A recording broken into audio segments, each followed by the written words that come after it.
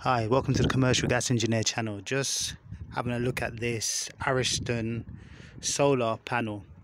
At the moment, the solar panel is facing the south, and this is the model here. It's an Ariston Kairos VN 2.2, and its Ariston cylinder is here.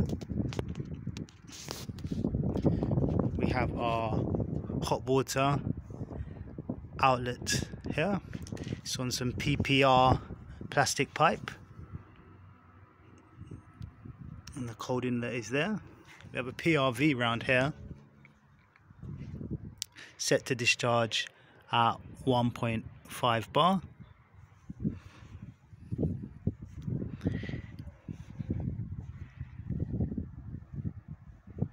And over here we have our connection into the unit, our coil from our solar panel,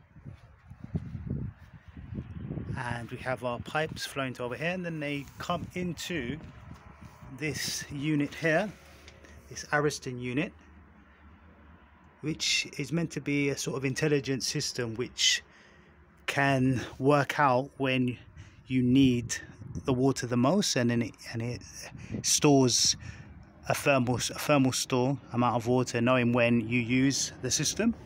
So what happens is, when this solar panel here runs out of hot water, this unit will identify that and will start to kick in.